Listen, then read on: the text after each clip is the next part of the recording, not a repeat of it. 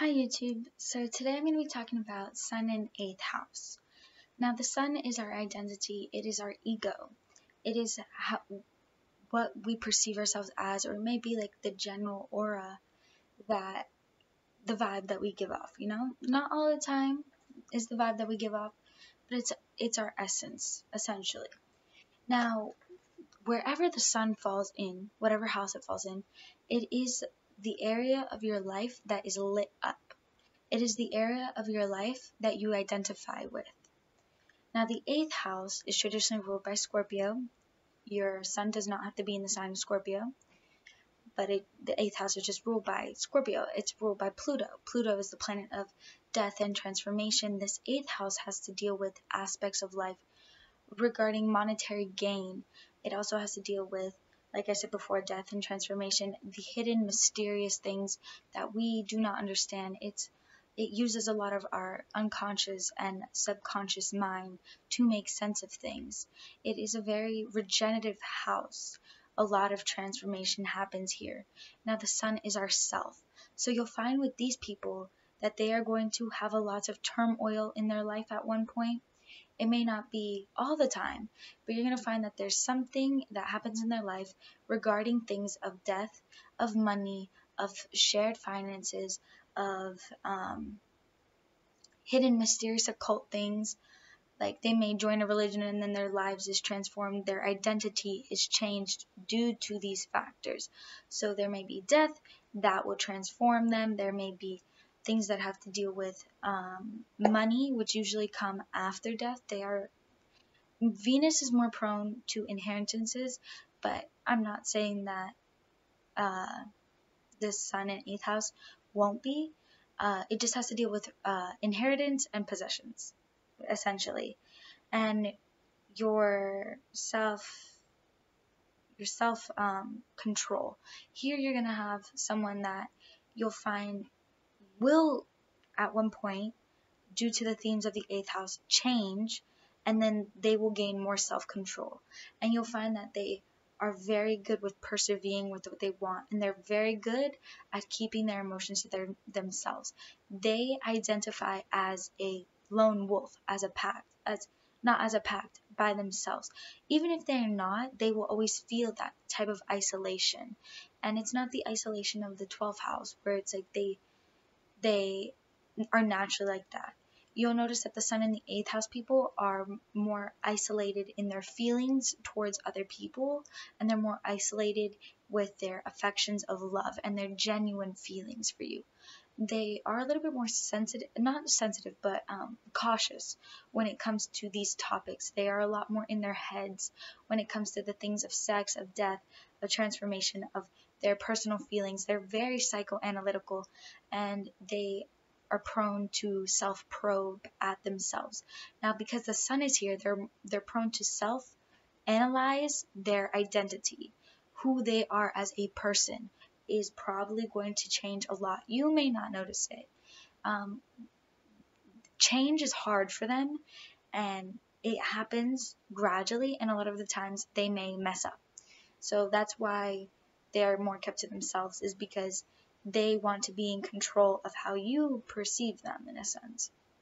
So if they're struggling, they don't want you to see them as weak, is what I'm trying to say here. And it's not to say that they're cold. They're not cold. They're actually very deep individuals with a lot of emotions, and not necessarily a lot of emotions, but deep felt emotions, if that makes sense. What was I saying? So they have a good self-preservation in the sense that they're able to preserve their identity. There may be a lot going on underneath, but they will show you what they want you to see. And that is a very important thing to notice, that they're very strong and they're very good at managing their identity, how you perceive them, how they come off and stuff like that, because this is the Sun. But remember, we're dealing with the Sun, we're not dealing with all of the emotional planets. We're dealing with the identity of a person. So when you have the themes of control, they are actually very good with self-control. They're very good at saying, like, okay, these habits aren't good for me, I'm going to stop. I'm going to change. I'm going to do that.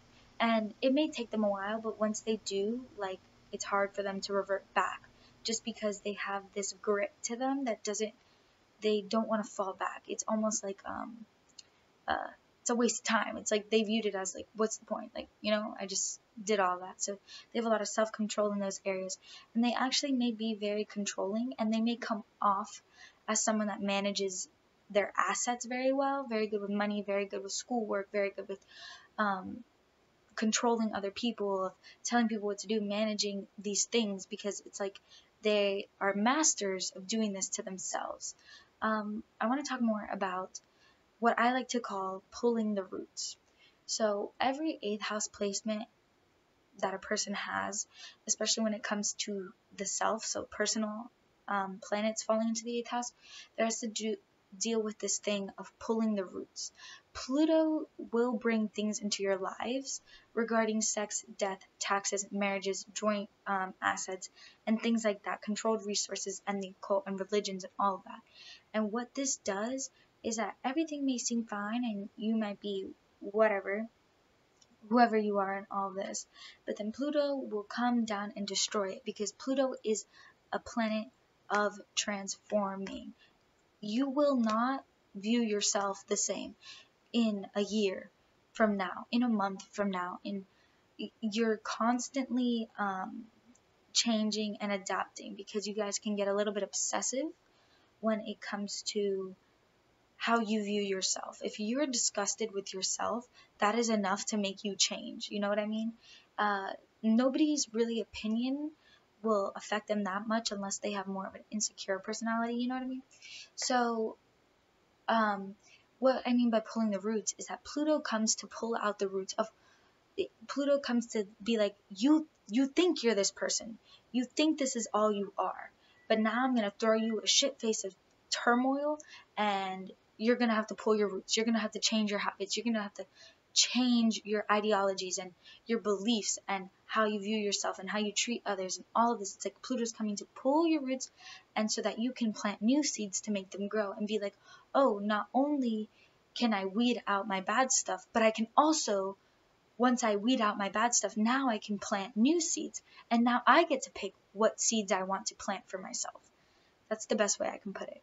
So they're very in control of who they are and who they become after they experience the pulling of the roots. They, through these things though, they, unfortunately, this is just a theme. Like, you know what I mean?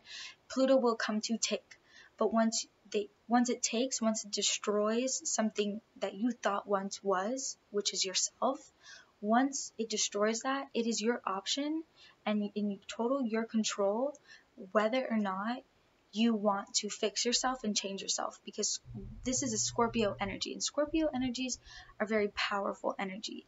These people have a very powerful presence. Now, when it comes to changing self with the sun in the 8th house, here you're going to have someone that has the power to control how they change and how people perceive them. But if you're someone that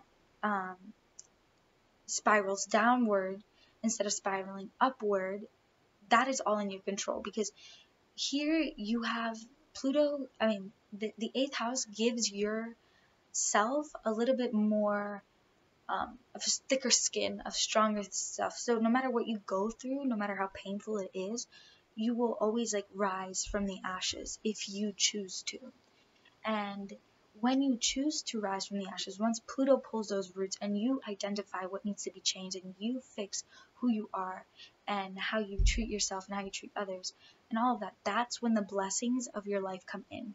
Once you adapt and change and you let go of what you thought you knew of yourself, once you let go of that and you embody the new change, that of the person that you are, that's when good stuff will come flowing again, because it's easy for these people to start thinking that they have bad luck.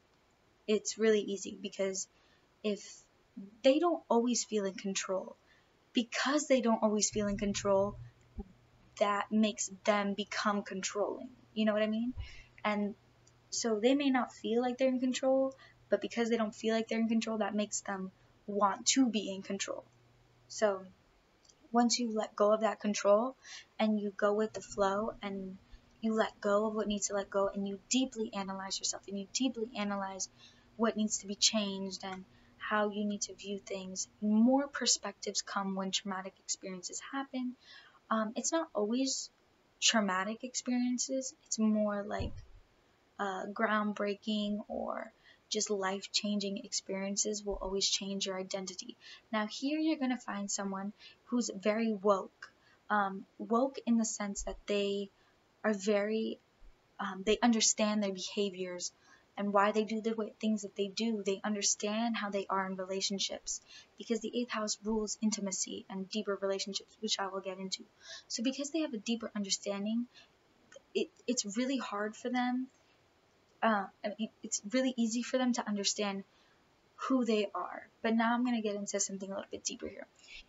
You're never going to come to a conclusion of who you are because it's always hidden. The 8th house is a little bit hidden. The energies are hidden. There's always more to discover. So you're never at, you will try, I swear to you, you will try to define yourself. You will try to be like, I'm like this. These are my qualities. These are my things. But you'll always come to a conclusion, but it's like, but I'm also this. I'm this, but I'm also this. Like, I'm cold, but I also love so deeply. I'm strong, but I'm also really sensitive. Like, you're gonna find that power play where it's like, I'm more than one thing. It's because your personality has hidden aspects, and the whole Sun in 8th house is to like, you're gonna have to dig those things for yourself, and you'll find those things through the themes of the 8th house. Now, let's talk about intimacy. And intimacy here is a touchy subject. It's really not. You guys love 8th house people and Scorpio people love to hear about how they're deep in love and all of that. But let's just be real with each other here. Intimacy is something that you guys crave. It's something that you guys love. You will be very transformative in your relationships. Your relationships will always transform you, whether they're platonic or romantic. They will always transform you. You will always realize deeper things, and you will always realize that they're not good enough for you. But it may take you some time. Anyways, but once you realize that, like, you literally become a very strong and you become embodied in your power. So the more you get hurt, the stronger you become, and the more you discover about yourself, the more you will understand yourself. So intimacy here is going to be hard because these people, like all 8th house people, have a wall, have trust issues, have this. That's because Pluto always comes around in their lives to kind of shake some stuff up, and it will uncover things that they have never dealt with. And to be honest, intimacy can be a little bit scary for these people because it's just like when you have trust issues, when you understand yourself and you understand your dark sides, when you understand your sides that no one really understands, when you grasp the concept of death, when you grasp the concept of your unconscious mind, like these people have a gift kind of with that, and they're very analytical. So good luck getting anything past these people without them noticing. But when you're someone that's very self-aware and you understand yourself, it's hard for them to find people that they feel okay sharing every aspect to themselves. They're not just like one person, and this isn't like it's not like they have multiple personalities like a Gemini or stuff like that. It's like there's just multiple sides to them, if that makes sense. There's the side that they show everybody. There's also the things that they keep private. Now, Pluto here, the 8th house, it has to deal with unconscious thoughts, and the 8th house has to deal with very deep unconscious thoughts. And they search for partners and stuff like that they can share that intimacy. They crave that intimacy, but the problem is that they're a little bit restrictive because they know how much and how many aspects of them there are, how many aspects and versions and sides and concepts and ideas and pain that they've been through. They understand all of that stuff. So they need to make sure that you're someone that they can open that up to and share it without being judged. So they crave that. They want to know you just as much as you want to know them, but with them it's a slow process, and they're always changing, and they don't speak their feelings very well. You can always, you guys, I'm sorry, like Scorpio and eighth house placements, they're not good at concealing their feelings. They may not tell you anything, but because they change so much, you can always tell when something's going on in their lives. I have eighth house placements too. It's and when the sun is here, it's like your persona, it's your aura. So people are always going to be able to tell when something's up when you're going through it. That doesn't mean that you're someone to be like, yeah, I'm depressed, I'm sad. Some people with this placement that vibrate at a lower frequency will do that stuff for attention, because these people can be a little bit of attention seekers if they're not giving like their respect and all of that. But what was I talking about? I don't remember. But let's move on to the next thing. So relationships, these people have destructive behaviors, bro. Very destructive behaviors when it comes to whether it's drugs, whether it's the way they talk to themselves.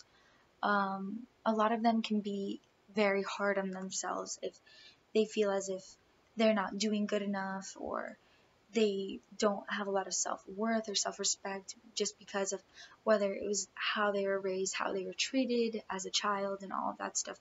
They remember a lot of abusive patterns that happened to them as a child, and it's a very psychological aspect placement here to have, because it carries on with you. So it affects your psyche, you know what I mean, and you remember that stuff.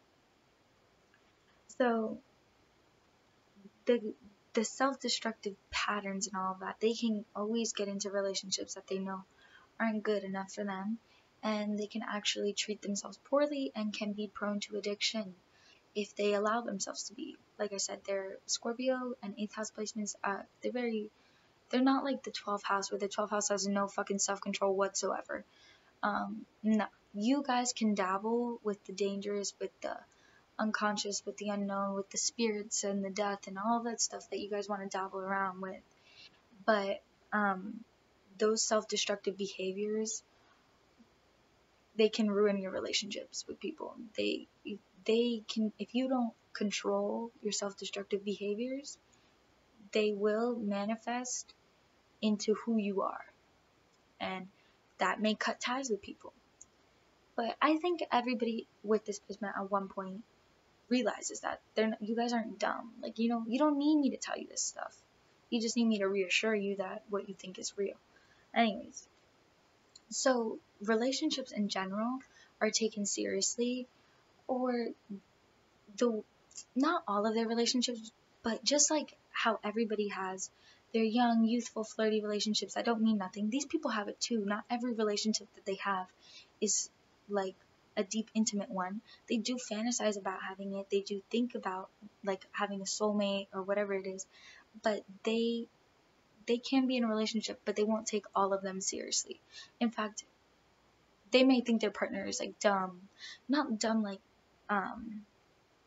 dumb mentally or IQ wise, but just like dumb in the sense that it's like you are so dumb because you don't even know who the fuck you're dealing with, like, almost like that. It's like they don't let people like push them over and stuff like that. But um the union that they have in their head is it, relationships and stuff like that are viewed as an enhancement to life. They have a great understanding of what life is, what life means, the concrete, the spiritual, life after death. They have that, and they understand that relationships are more of an enhancement in life. So that deep union, in their eyes, it's like, I don't need that, but that would make my life really fucking cool. Like, that would enhance my feelings. That would enhance my emotions. And you're right, it will. It will enhance your self identity. It will enhance your abilities if you choose a right partner and stuff like that. There can be a little bit of psychic influences here. You will have that vibe that radiates power and deepness. People can tell that there's more to you. There's complex things. and you guys dread, because you understand life and you understand, like, okay, you live and then you fucking die and that's it. A lot of these people, like, are very comfortable with the idea of death. Like, it's not something that scares them. Some of them can be big risk takers because it's like, this is the only life I have. Like, I have to experience things, I have to seek it, I have to search for it, I have to find more meaning, I have to connect with what I have now because I don't know what's after. There may not be anything after. So that's why relationships are seen as a life enhancer. Why um, experiences are seen as life enhancer. That's why they can be very bold and courageous, because it's like, it's that mindset where it's like, in 5 years, will this matter?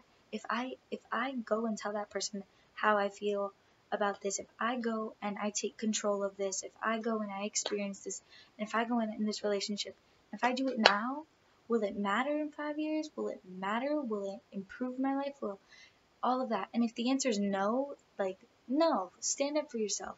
It's okay to put yourself out there, because a lot of them, they're just gonna be like, bro, like, this is me, like, this is what I want to do, like, I'm gonna do it, because it's that thing. How do I explain this?